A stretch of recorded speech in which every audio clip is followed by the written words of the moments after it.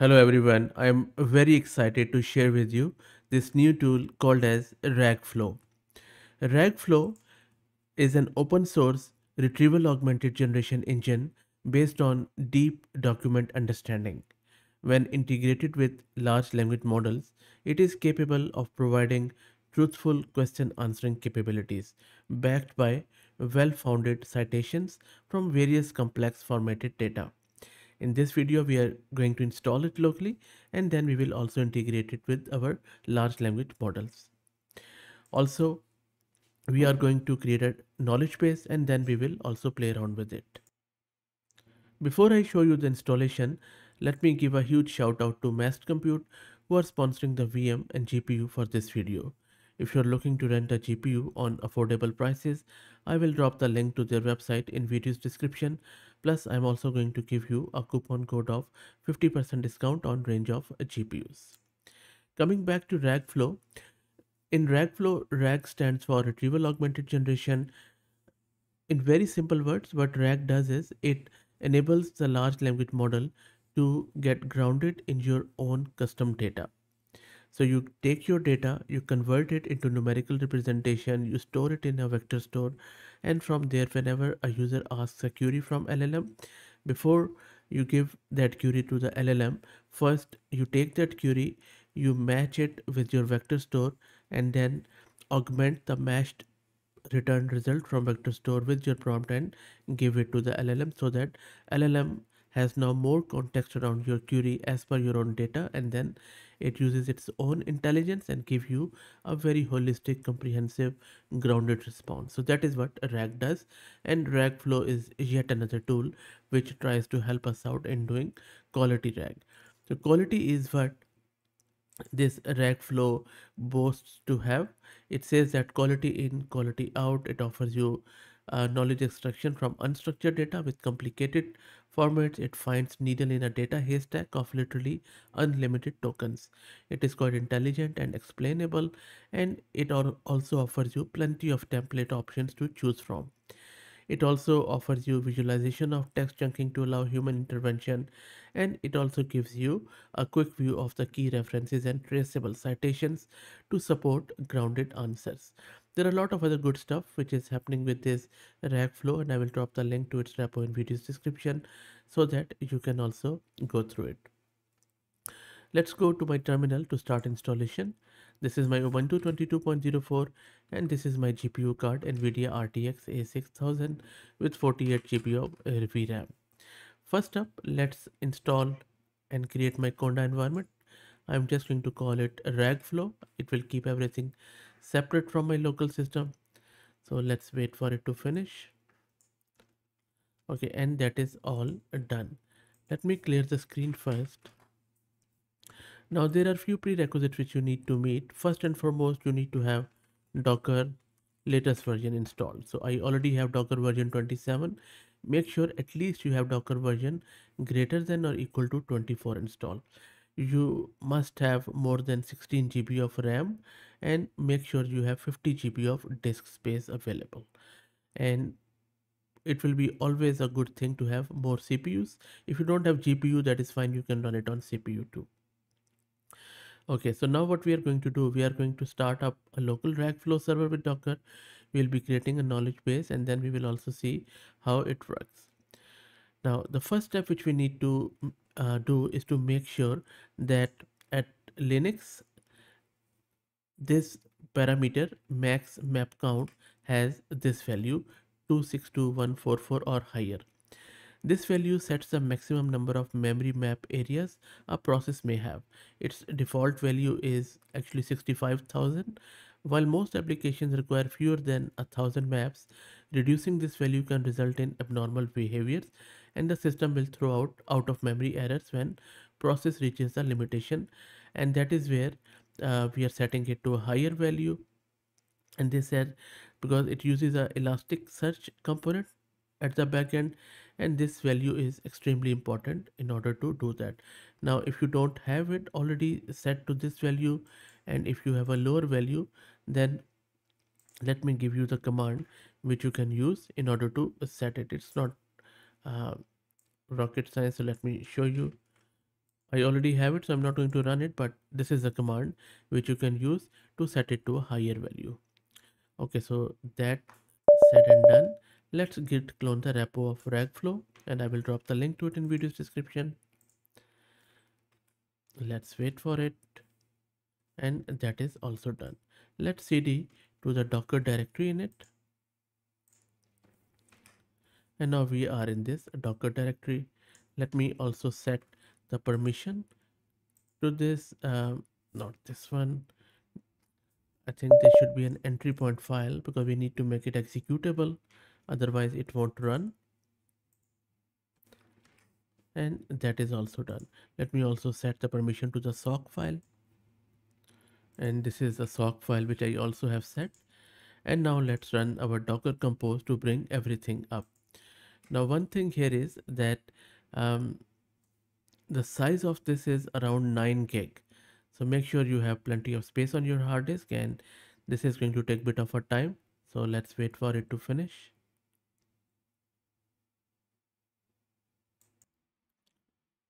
And everything is now running up. All the containers are healthy and started running. You can check out the logs of your containers by simply running this command, and you can see that now RAGFlow is running on our local system. Now if you want to check it on your local system, simply go to your browser window and do localhost, and you can see at localhost I am running this RAGFlow now. So it's the first time you can sign up, and I have just signed up with my own email address, and then you can sign in. And once you sign in, you can see that this screen will appear at the top right on your profile photo, and it doesn't look like my profile photo, but that is fine. So you click here, and then from there you can see that your profile appears. And the first step here is to just click on model provider on the left, and you see that this Dongi can run. It just comes free with this, which is cool. So I'm not going to set it, it is already added. And then from here you can add a lot of models like OpenAI, Moonshot. I believe there is also DeepSeek and Baishaw, Grok, Gemini. So you just need to provide your API. It also enables you to use Olama. So if you click on add model here, it is just going to support the Olama with it. So, and you can also add the OpenAI here. You just need to click on OpenAI, and you can specify your OpenAI key here. And for the purpose of demo, I have just selected the OpenAI's model, and as I said, you can select any model of your choice if you like. Second step, click on system on the left, and you can see that these are all the system stuff which is happening. This is Elasticsearch is running, MySQL, Redis, and they're all up and running. You can see that they're all green, which is great. And then back in the model provider, you see on the top right there is system model setting blue button. Just click on this, and you see that this is a chat model. You can select it to your default model because we have gone with OpenAI. So I'm just looking for OpenAI's model here. If I could find these are, we have this. I'm just going to go with the GPT-5 3. Turbo because it is the cheaper one, but you can select any of your choice. For embedding model, maybe I'll just go with text embedding if it is available. Where is the text embedding? Yep, there you go. So text embedding, I think V2 is fine. It comes free. And then for image to text model, I'm not going to use it, so I'll just keep it as is. And then we have our sequence to text model. For that one, maybe I'll just go with the default paraformer one, and I'll just keep it as is, the ReRAC model. I'll just going to say okay here, and all the system models are done. Now let's create our first knowledge base, and you're allowed to upload files to a knowledge base in RAGFlow and parse them into dataset. A knowledge base is virtually a collection of datasets. Question answering in RAGFlow can be based on a particular knowledge base or multiple knowledge bases.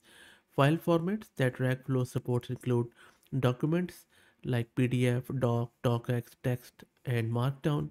It also supports CSV files like CSV, Excel, or XLX. You can even upload pictures like JPEG, PNG, GIF, and even you can upload slides like PPT or PPTX.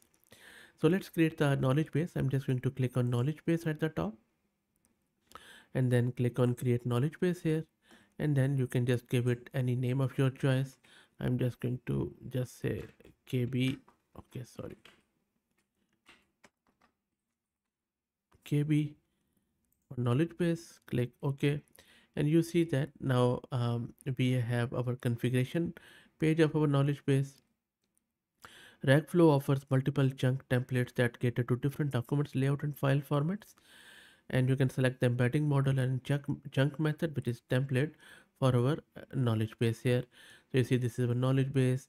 You can even upload the photo for it, and then these are the different templates. Language, you can select different languages here, English or Chinese at the moment, and text embedding model is selected, entity type, and all that stuff is already there.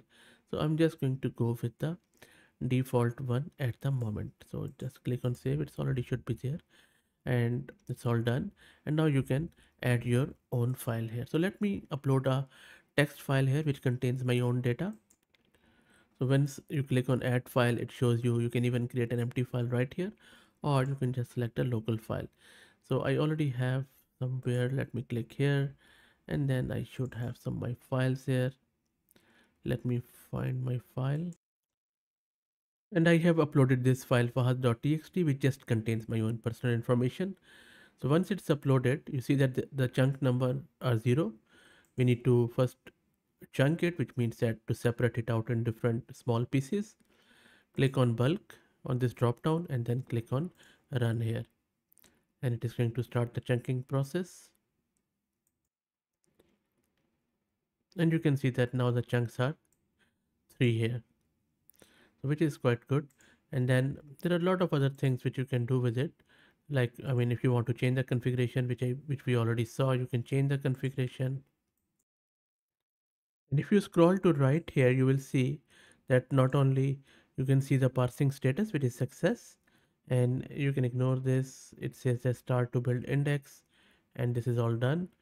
And then you can redo it from here. You can edit the file. So if I click, so it's a chunking method, sorry.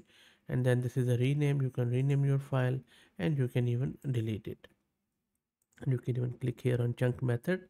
It is telling you how it is doing the chunking, because it is simply a general one, a txt file, but you can change it from here if you're uploading some CSV or anything like that. And then you can even use the raptor to enhance the retrieval, but I'm not going to use it.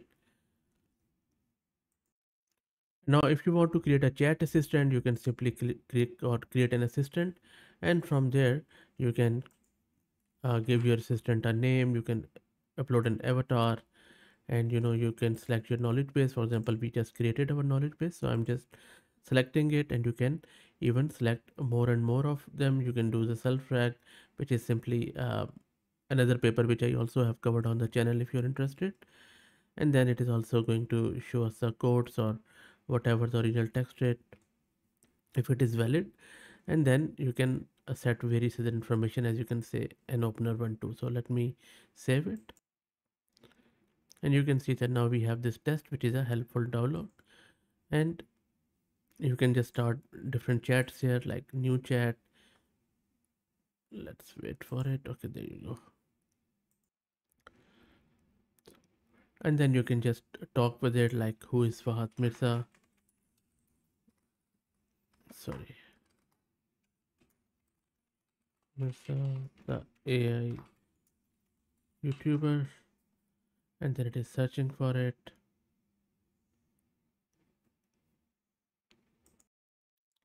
And then you are going to get this error.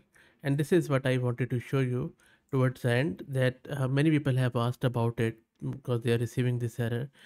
So the problem with this is that this RAGFlow is from Alibaba, and the problem with Alibaba is that you would need a paid account with them to get this API key. And once you have that API key, you would need to go back to your model provider, and in the top right, and then from there you see this is the model which is hard coded here.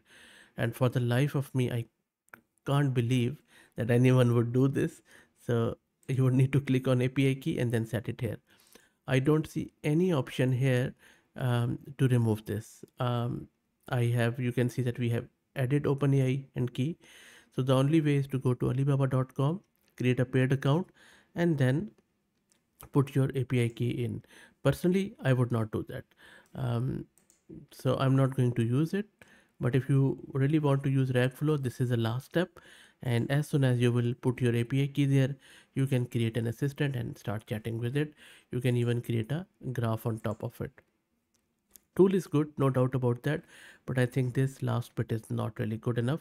If it is open source, then they should also at least make it easier or some trial version so that we could obtain an API key. So that's it, guys. I hope that it was useful. If you're looking to install RAGFlow, you now know the whole process from end to end, and that was the purpose of this video. Let me know what do you think. If you already have the Alibaba's API key, please share your experience with us. If you like the content, please consider subscribing to the channel. If you're already subscribed, please share it among your network as it helps a lot. Thanks for watching.